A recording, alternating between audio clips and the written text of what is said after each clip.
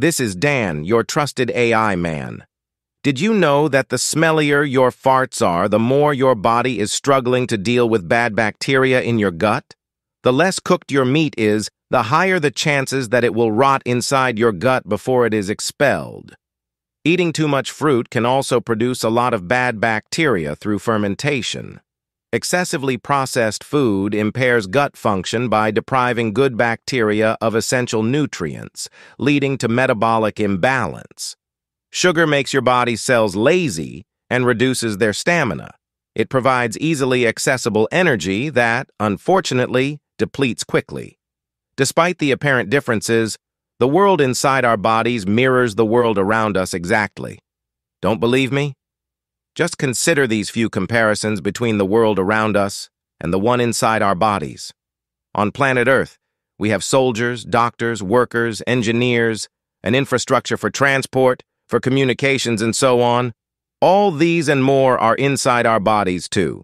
Soldiers, and yes, you actually are leading a massive army of soldiers, and they are fighting under your command daily. How cool is that? Let's move on. Your soldiers are usually fighting the bad bacteria which you put in your mouth when you forget to wash your hands before you eat something. Unfortunately, your soldiers are getting weaker and weaker every time they are not supplied with adequate nutrition. Feeding them chips and burgers all day long will soon force your soldiers to soon buy XXL uniforms and not even be able to lift their swords up, let alone fighting for hours or sometimes days. No joke. The doctors are fixing your scratches and most other physical issues, but they need the right chemicals to be able to fix all these issues fast and right. Otherwise, they will start sounding the alarm for the workers to start sourcing these necessary chemicals from anywhere else possible, even if they have to break apart other parts of the body to get them.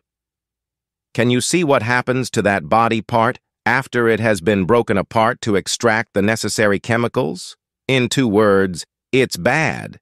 These chemicals could instead be introduced in the body from a good variety of foods, ideally swallowed as close as possible in their raw state, like, oh, apologies, but I have to say it, salads. Now, can you imagine what will happen to your body's workers as well? Imagine a TV, a soft couch, and a remote control.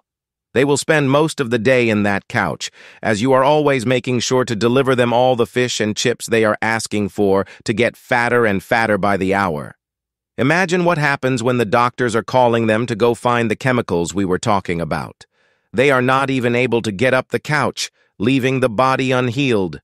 There is good news as well, but for now, allow me to explain what happens to our bodies when the workers are in a good shape. After we stop growing, the workers continue to rebuild a new body every 90 days. That's right, we get a very new body every 90 days. It's up to each of us to decide what the new body will be built of.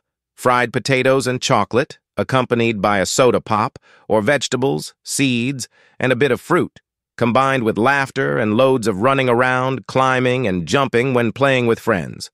So, what do you say? Do you want to lead your army to victory? Or you want to get sick by the enemy and feel bad a lot of times? Now you know. Just be smart.